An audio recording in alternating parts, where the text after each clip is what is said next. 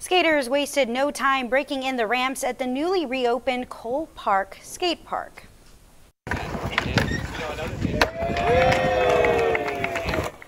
The skate park shut down in April for $70,000 worth of repairs and improvements.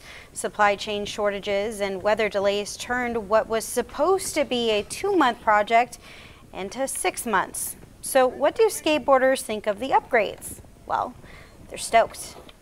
Everything's like flush, finished, good, so it's a real solid park now. It's really good, 10 out of 10. Finally, man, we've been waiting a long time. We're excited.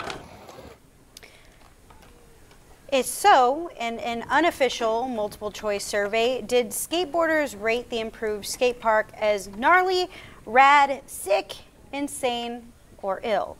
The answer, all of the above. By the way, a master plan for improvements and additions to all of Cole Park is in the works. It will be discussed at next week's council meeting.